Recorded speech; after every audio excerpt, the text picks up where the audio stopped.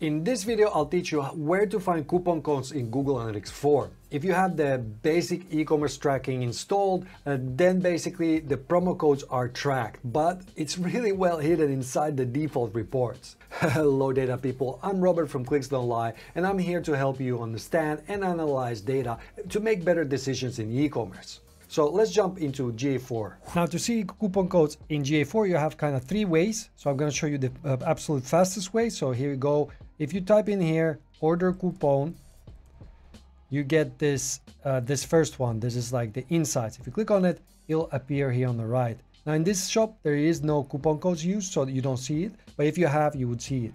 Now problem here, you don't see revenue or anything like that. So you need a bit more information. So from here, what you can do is you just go to monetization, and then you need to find overview. And in overview, let's close this one. If we scroll down until we see here, order coupon. So again, there's no data just because this shop doesn't have it. But if you click into this, you should see more information. So you're gonna see the e-commerce purchases, but also the how many, what's the revenue for that specific coupon code. So in this case, it's empty coupon code. You see this one. By the way, data is not created equal, and you should be only looking at data that is relevant to your role. That's why I've created this cheat sheet right here, which shows you the most important metrics and KPIs specific to different e-commerce roles. You can download it by clicking on the first link in the video description. And the third way is to go to Explore tab and then click on Freeform. And then we can just, in the rows, we can delete this one. And what we can do is scroll down, remove columns, and now we just come here where it says dimensions. We come here where it says dimensions, click on this plus sign, and then we search for order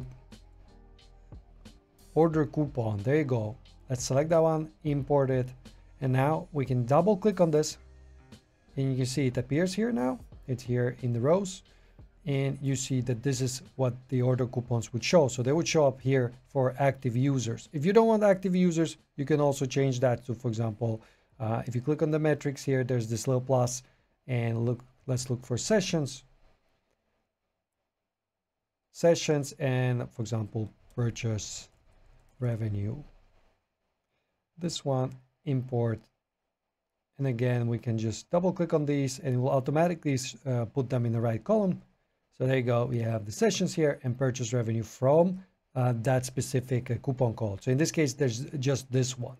You have not set that you can ignore, but here you have empty ones, or in your case, you should see the name of the coupon code. Now, in case the coupon code is not working, it's probably because it's not installed correctly. So the coupon code is sent with the purchase event. Here I have an example from Simo Hava's blog.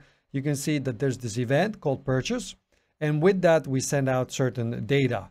One of them is coupon code. So this usually triggers on the thank you page. So once people paid, this is where you would see it.